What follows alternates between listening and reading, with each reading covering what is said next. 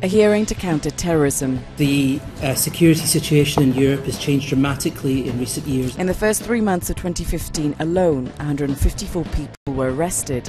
So what is the path ahead? Never, ever, ever give my vote to an encryption ban throughout the European Union. Comment les États membres coordonnent pour répondre face aux cyberattaques? As the dark clouds of terrorism stalk Europe's shadow, EuroparlTV sat down with Rob Wainwright, the director of Europol, the union's combatant for fighting serious crime and terrorism. Okay, Mr. Wainwright, thank you so much for joining us on EuroparlTV. Can you talk to us a bit about the role of Europol? I mean, obviously you weren't set up to work in terrorism itself, but your mandate has changed over the years. So how effective are you as a tool against countering terrorism?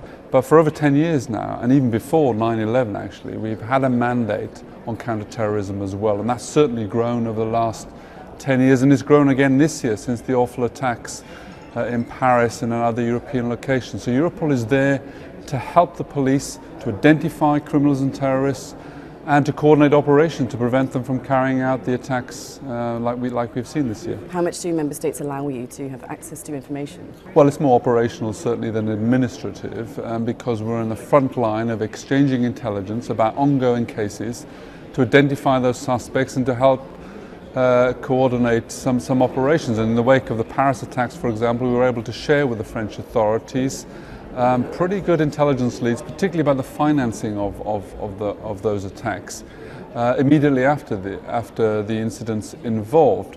But yes, Europol is not a police force. We're not an FBI. We don't arrest people. We don't have those executive powers. We're there really to provide operational support, intelligence support, and that's something that we're focused on in our field of counter-terrorism. There are people who are saying that post-Paris attacks, your role could evolve even more. And in the meeting that we just had at the Parliament, you did mention that Europol is setting up a counter-terrorism unit, a hub for member states. Could you maybe explain a bit more about that and how your role could evolve? We need international organisations like Europol to provide a more effective response. And what we're focusing on Europol, therefore, is providing that hub so that we can monitor terrorist financing, the flows of illicit firearms in particular, and especially the intelligence picture around these people that are going to and from Syria and Iraq.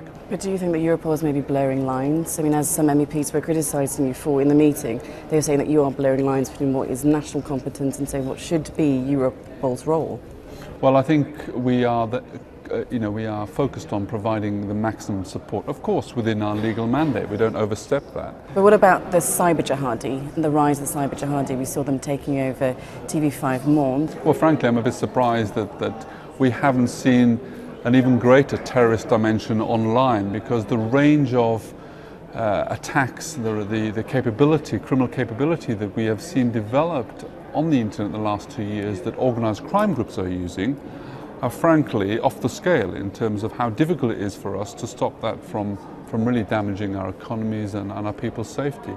Now terrorist groups, including Islamic State, are catching up, using some of the same techniques as well. They're still pretty rudimentary actually in terms of what we're seeing. There's a long way still to go, but I think we are at a stage, we're very concerned about the possibility of a cyber terrorist attack perhaps. We know that agencies cannot track every suspected or known terrorist, but how do we stop people falling through the crack? Because we did learn, or what we heard after the Paris attacks, was that the French authorities knew of one of the Kouachi brothers having travelled to Yemen. It is really difficult. I think you're dealing with a large community of potential terrorists, of people who may or may not have gone to Syria and Iraq, may or may not have been to other conflict zones. I think in the case of Paris, French authorities, based on the available information they had deprioritised the case because they hadn't come to notice for almost 10 years.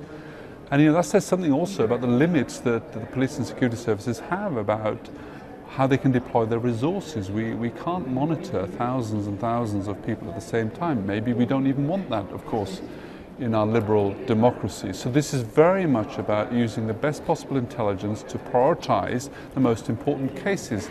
And part of that is about effective information sharing across borders. But why Europol and say not Interpol?